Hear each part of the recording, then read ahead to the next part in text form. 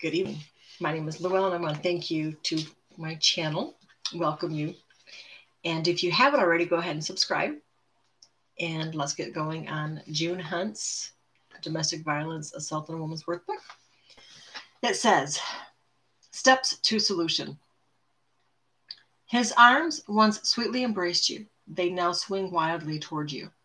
His arms once tenderly held you. They now severely harm you. You feel devastated, distraught, and devalued. As a victim of domestic violence, you feel submerged in pain, both physically and emotionally. You are traumatized and terrorized by a man who fails to heed this command of God. Ephesians 5:25 says, Husbands, love your wives, just as Christ loved the church and gave himself up for you. Excuse me, for her. His arms were where you once sought protection. Now they terrify you. But there are other arms, strong arms, opening wide to you, longing to hold you, wanting to convey your worth. To God, you are his precious lamb. He wants to lead you like a shepherd to a place of peace. Turn to him, ask for his help, seek his wisdom about the scheming wolf in your life. Find refuge and rest in his loving arms. In Isaiah 40:11, it says, He tends his flock like a shepherd. He gathers the lambs in his arms and carries them close to his heart. The woman who sincerely wants to please God, but who is not grounded in the word of God, can become captive to an incorrect understanding of biblical submission. She associates submission with accepting abuse, believing it's her call as a wife to suffer through kicks and punches. But nothing could be further from the heart of God, who never approves a husband's abuse. One key to correcting the confession is seeing scripture in light of its content.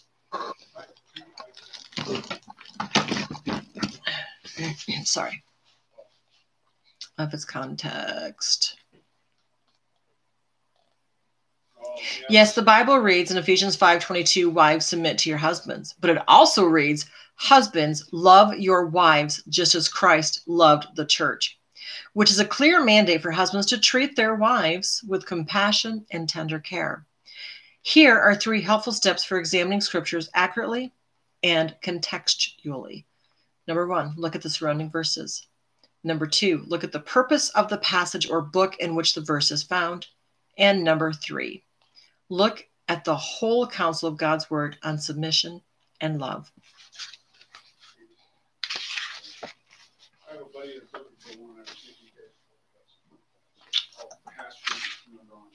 So I do apologize. I'm trying to find, here we go. It says how to know whether he has really changed.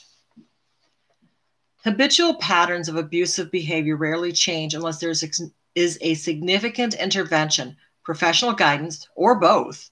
Sometimes, however, an abuser becomes so convicted of his harmful ways that the Lord is moved to give the person a new heart, new desires, and the power to change.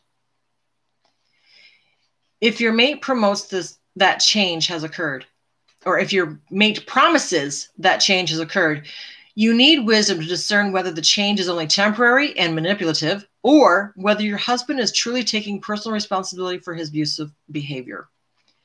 As you seek to determine the genuineness and reliability of your mate's professed changes, ask yourself 3 questions. Oh, these questions. I'm only going to do a few. We don't need, there's like a long list here, guys. I'm just going to do a few. Do I no longer have a sense of fear when I'm with him? Does he respect my right to disagree? That's a good one. Do I feel that I'm being treated with respect? Does he share his heart with me? Does he respect my need for other relationships?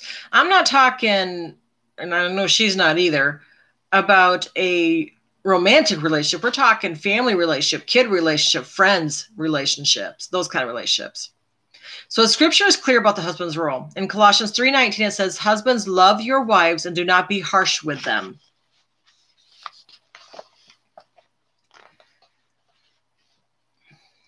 If you're experiencing domestic violence, you need to draw a line in the sand. Men need to know that their abuse will not be tolerated, and that if the line is crossed, repercussion will follow. Perhaps she will leave the home with the children, or the police will be notified, or their pastor will be called on, or he will be helped out of the house by certain men. Just as important as drawing a line in the sand is this: ensure that the boundary doesn't get blurred by compromises or by a weak will with which you cannot enforce the boundary. The only way to prevent abuse in the future is to stop it in the present. What you say you will do, you must do every time, or the cycle of abuse will rage on. The following scripture reflects God's perfect will regarding violence. Isaiah 60:18. No longer will violence be heard in your land. The following is an acrostic of the word boundaries. As you begin laying a firm foundation for building healthy boundaries, begin a new way of thinking about yourself, about God, and about abuse. God loves you and created you in his image. Abuse is a sin against God's creation because God did not create you to be abused. Don't think that abuse is normal. Line up your thinking with God's thinking.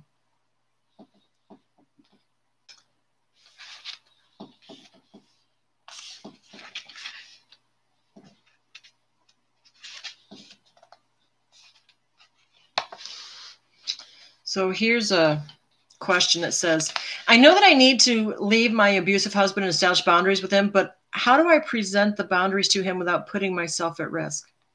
And the answer is this: all important is what you say and how you say it, with compassionate strength.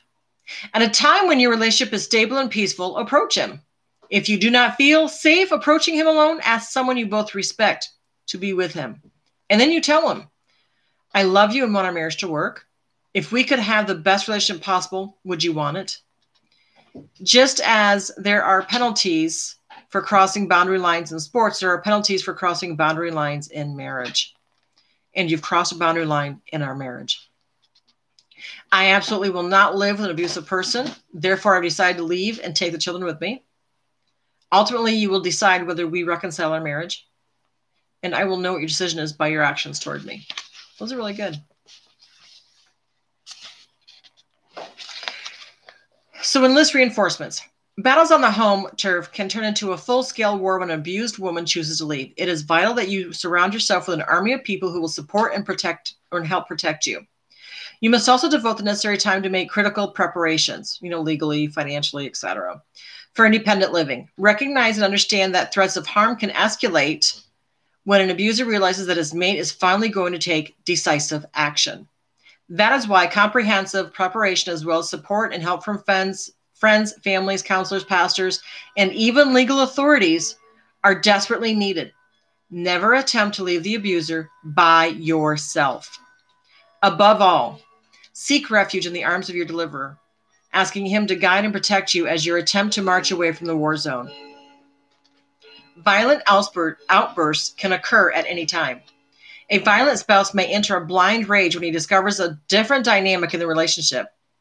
He begins to fear losing control of you and losing the family. The greatest danger comes when he learns his mate has intentions of leaving. A person who is wise will have prepared for the worst by having a safety plan for leaving.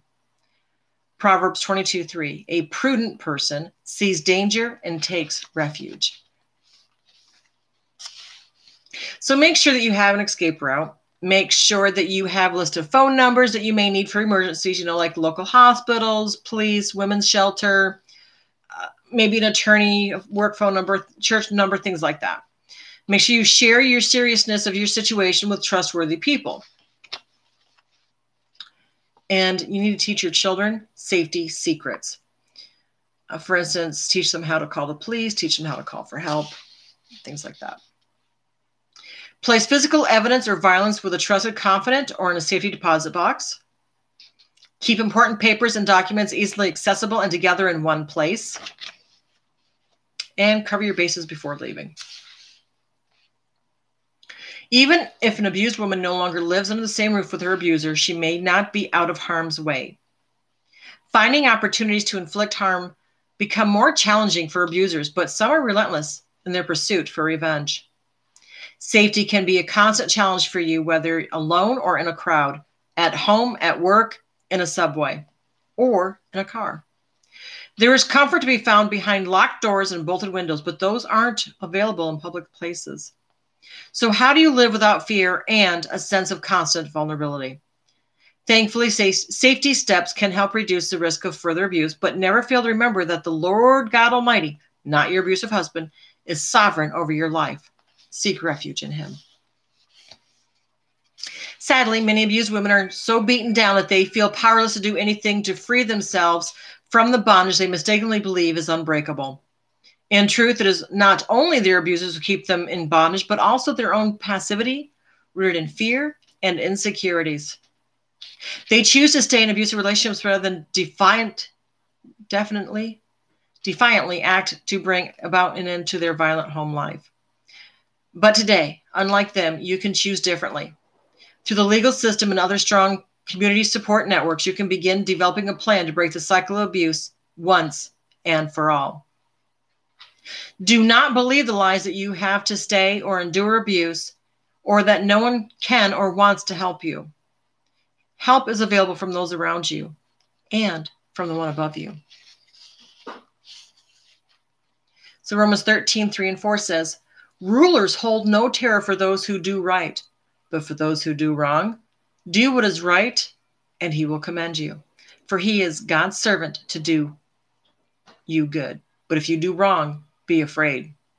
For he does not bear the sword for nothing. He is God's servant, an agent of wrath, to bring punishment onto the wrongdoer.